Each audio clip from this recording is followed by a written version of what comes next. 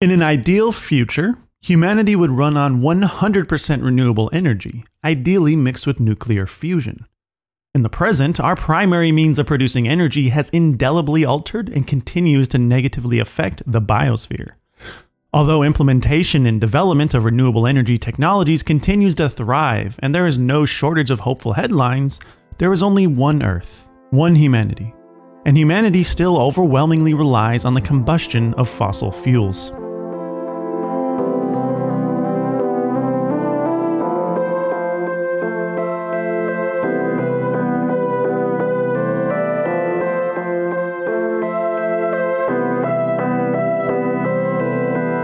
Human prosperity and comfort is intimately connected with the production of energy. The more energy you produce, the more work and technology you can develop and sustain. A society will only benefit from more energy. Although renewable sources for energy continue to make up a greater percentage of energy output, we are using more energy. In fact, the amount of demand for energy is outpacing the installation of renewable energy production. The IAEA's roadmap to net zero 2050 requires a global reduction of more than 6% annually in coal-produced electricity.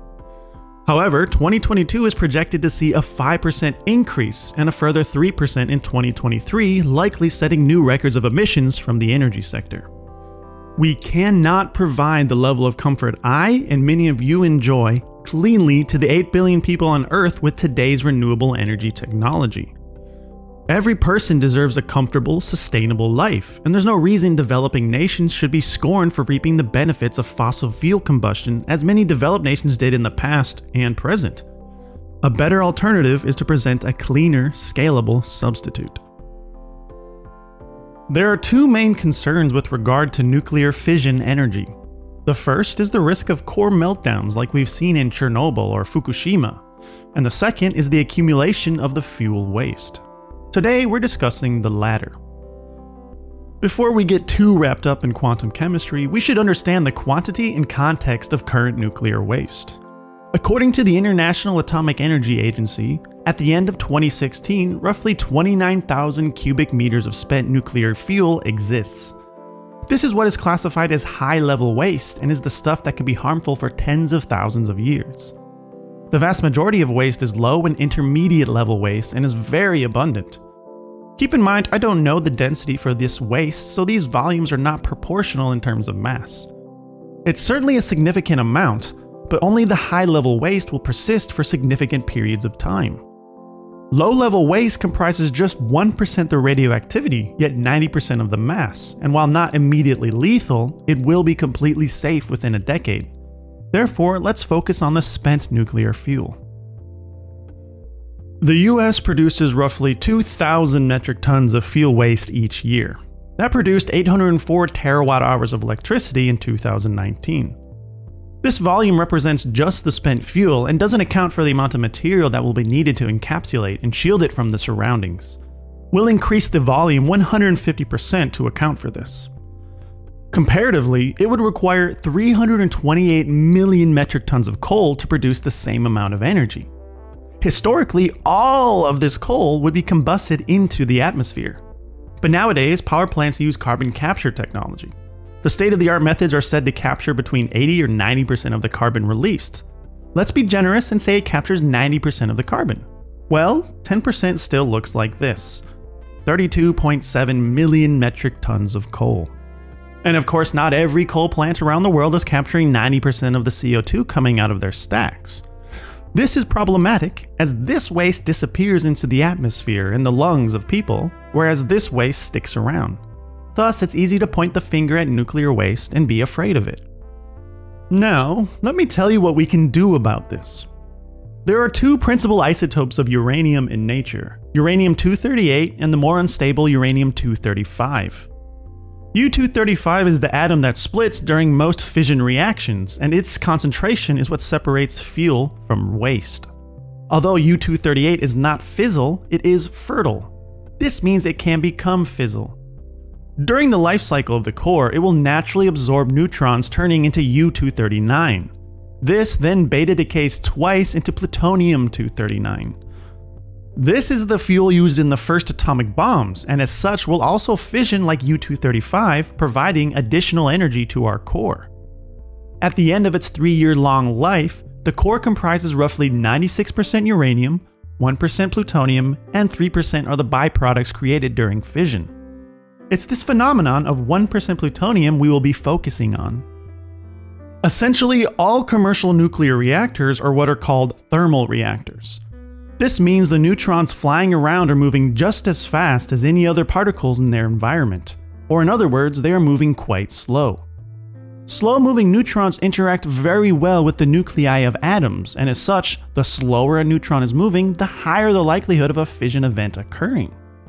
But neutrons formed from fission are moving very fast, roughly 14 million meters per second. For ideal fission, we want to slow them down to around 2200 meters per second. To accomplish this, nuclear reactors use moderators to interact with and slow down neutrons. Good moderators accomplish this without also absorbing the neutrons themselves. Water excels at this and thus is found in the cores of the majority of thermal reactors. Because slow-moving neutrons are so easily absorbed, you don't need a ton of neutrons to keep the fission reaction going. So even though U-238 does absorb some neutrons and forms plutonium, it's not happening a lot because there aren't a lot of neutrons. But theoretically, if U-238 absorbed enough neutrons, it could form plutonium just as fast as plutonium undergoes fission, thus slowly burning the incredibly abundant U-238 isotope. Well, this is not just theoretical, but a practical phenomenon. If we look at an E and DF diagram of U-238 interactions with neutrons, we see that the cross-sections for absorption and fission swap at higher energies. This means if an atom of U-238 absorbs a neutron, it's more likely to fission than transmute into plutonium-239.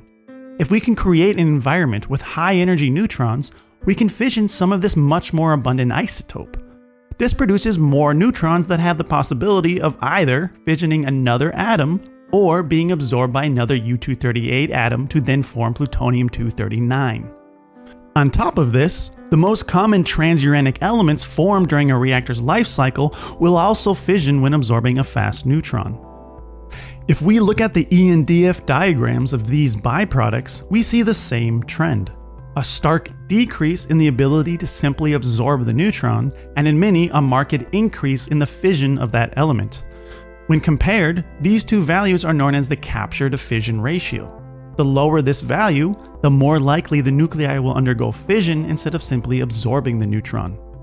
This means in a fast neutron environment, large nuclei cannot persist for long periods and will eventually fission down into smaller nuclei. This is of great importance because it is these large nuclei left over in nuclear waste that make it dangerous for tens of thousands of years, particularly the plutonium.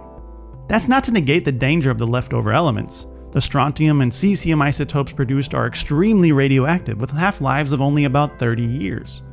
But the difference between this 30-year half-life and plutonium-239's 24,000-year half-life is about 24,000 years. Thus, as long as a fast reactor is burning, the volume or mass of long-lived radionuclides that require disposal is constantly shrinking.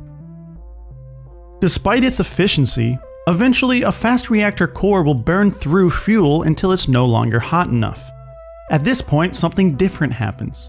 Instead of taking our waste away to bury, we reprocess it. This means we separate the plutonium, uranium, and byproducts into individual components. The byproducts are actual waste and will be buried for a couple hundred years, but the uranium and plutonium can be mixed back into a brand new core. This reprocessing can also be done with nuclear waste to form even more fuel. Remember that 1% plutonium formed in our thermal reactors? Well, we can take the plutonium from 20 spent cores and create a new core for our fast reactors. Now I know what you're thinking. Only 5% of nuclear waste can be used? That's not super impressive. Well, in fast neutron environments, it's hard for U-238 to not absorb neutrons faster than plutonium-239 fissions. As a result, plutonium-239 builds up inside the core. Eventually, we have too much plutonium and we need to take it out to reduce the concentration. We can then combine that with this excess U-238 and voila, we have another core that can be used in a fast reactor.